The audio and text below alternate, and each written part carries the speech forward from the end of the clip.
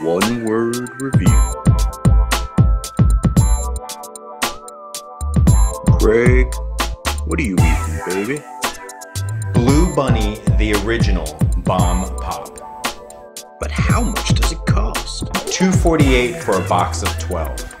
But you have to tell me how it tastes.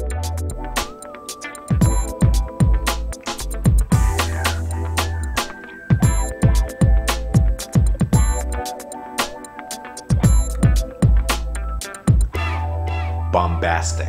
Here in the US, it is the 4th of July weekend, and what could be more patriotic than a red, white, and blue popsicle? Today, I'm reviewing this. It is the Blue Bunny Original Bomb Pop, $2.48 for a box of 12. So how does it taste? Well, basically tastes like how it looks. Tastes like red, tastes like white, tastes like blue. In this case, it's supposed to be red for cherry, white for lime, and blue for blue raspberry. The flavor just kind of hits you in the face. It's not overly tart, but it's certainly super sweet. Your kids are really going to enjoy it. Frankly, anyone's going to really enjoy it. It's going to be great for a good 4th of July barbecue or any type of hot weather. Just the way a popsicle should be. I give this a 3.5 out of 5 star.